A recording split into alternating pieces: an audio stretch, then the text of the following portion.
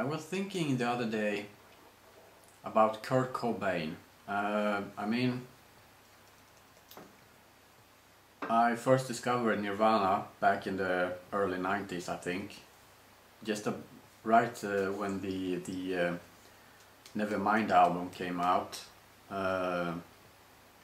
And ever since I've really liked Nirvana very much. So, and I think they made a big influence on my musical playing as well, with the guitar and everything.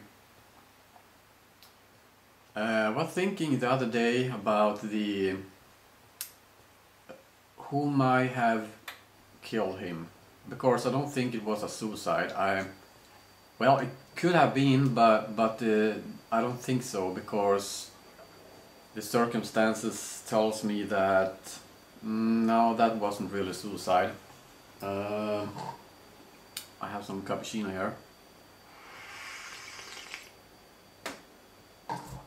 So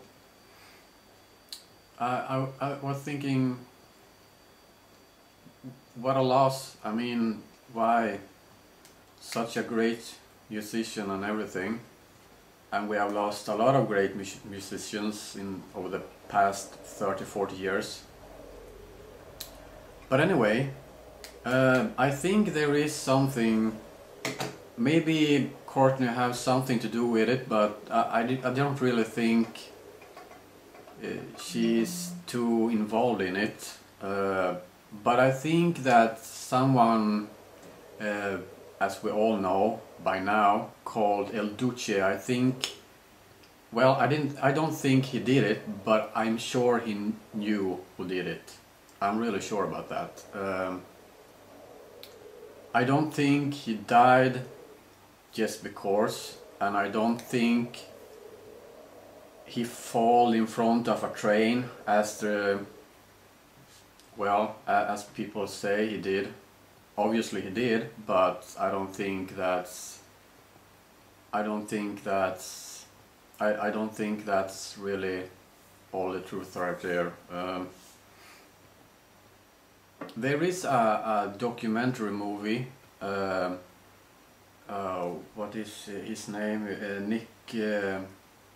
His name is Nick something, I can't remember. He actually visited El Duce. This is back in the 1996 maybe, or something like that. 1995 maybe. A couple of years after Kurt Cobain's suicide. El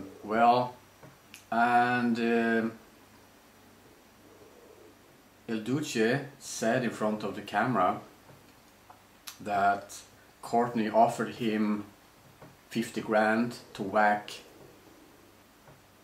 Kurt Cobain. Yeah. So, and he also said that he knew who did it. And well, by saying that kind of stuff, I think the one who actually did it, or the one who really is responsible for the murder of Kurt Cobain, maybe was thinking he needs to wipe out El Duce, I think, and so he did. So, well, I think there's something going on there. El Duce, some people around him, or well, something like that. That's what I think. I don't think he committed suicide. Great cappuccino here.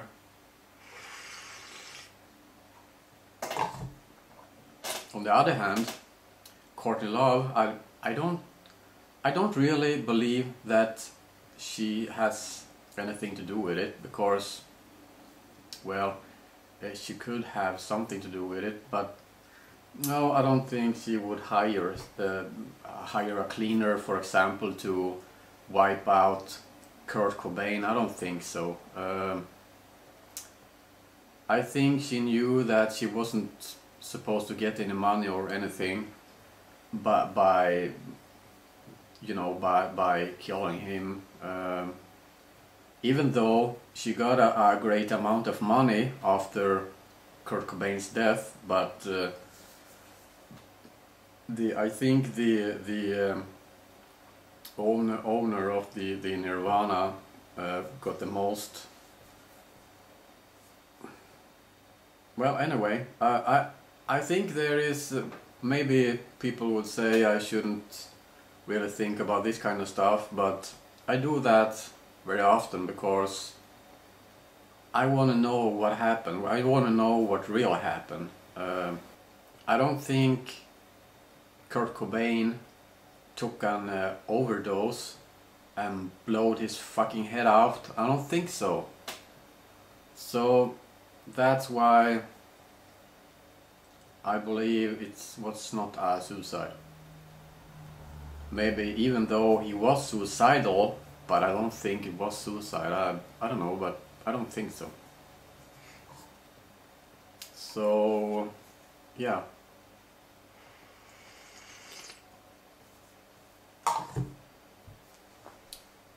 I can understand that Kurt Cobain wasn't really, well, maybe he was happy about Nirvana, but I don't think he was happy about the fact that Nirvana was getting bigger and bigger. I mean, he was a superstar over a night.